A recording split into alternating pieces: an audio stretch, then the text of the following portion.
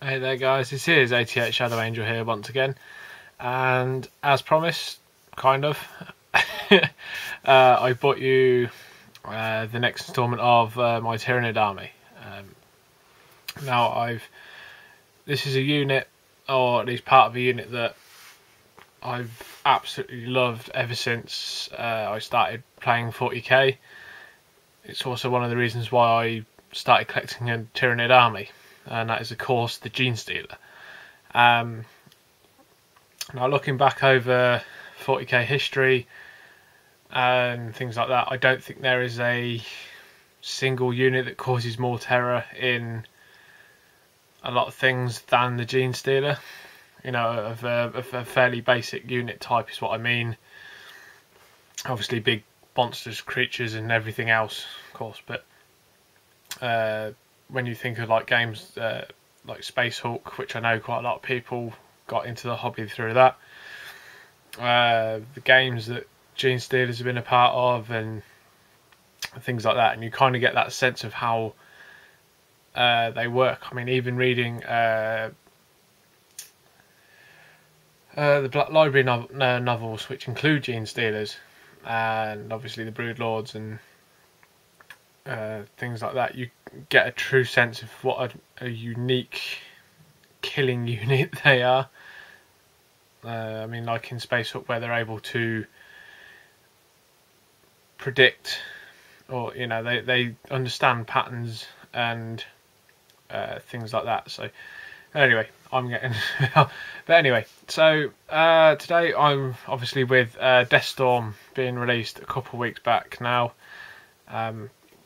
which is a really awesome set. If you can still get a hold of a set, I really recommend it, whether you're a Blood Angel or Tyranid player, or even you just like collecting the miniatures. It's a really cool set.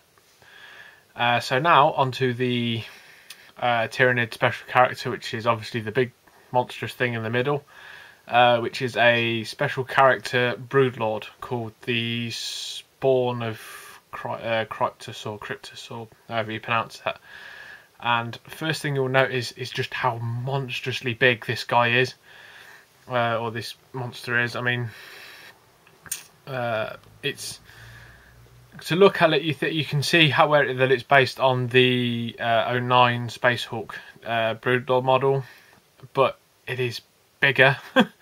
He's a lot bigger. He's a lot more open, and a really nice dramatic pose for him as well.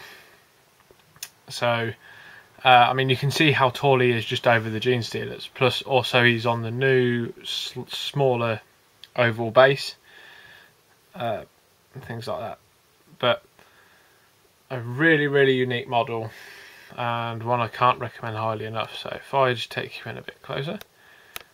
So as you can see, obviously I've done him up in my Tyranid scheme, because I will be using this guy as my alpha Broodlord, which I'm going to do a special Genestealer pack to go with him, so it looks really part of this like a unique unit to my hive, because I like doing like alpha packs of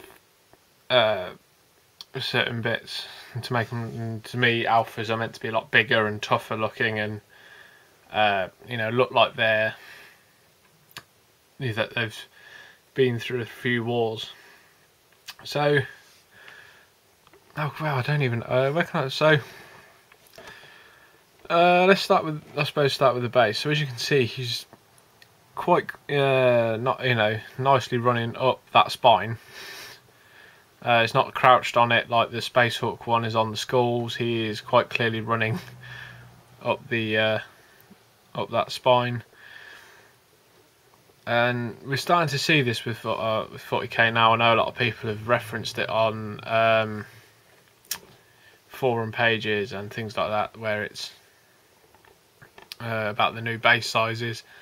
Same with Marines as well. Marines look like they're now going up onto the 32mm bases, I think now, which I'll come to when I do a couple of Blood Angel bits and pieces.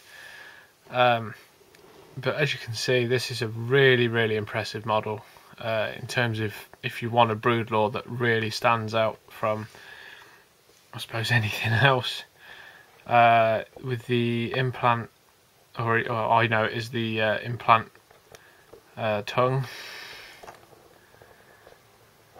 and then you've got the proper crazy knife-like rending claws, as well as the standard normal hands just on the inside, and it has that real menacing look about it as well. So I think GW have done an absolutely fantastic job with this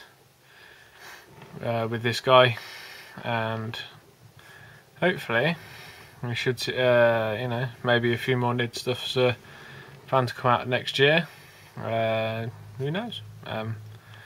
So yeah, so there you go, guys. Fairly quickish vid on the new character model for the Tyranids.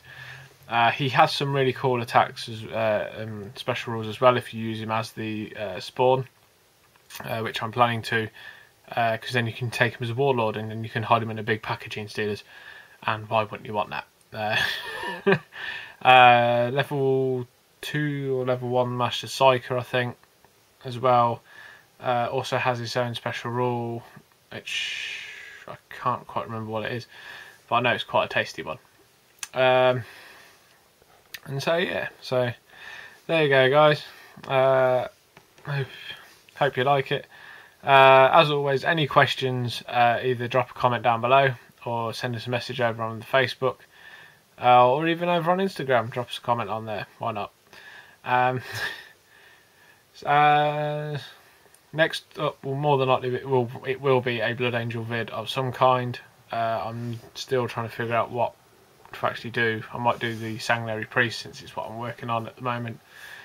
But yeah, there you go, guys. Thank you very much for watching. Thank you so much for subscribing, and I'll catch you next time. Cheers.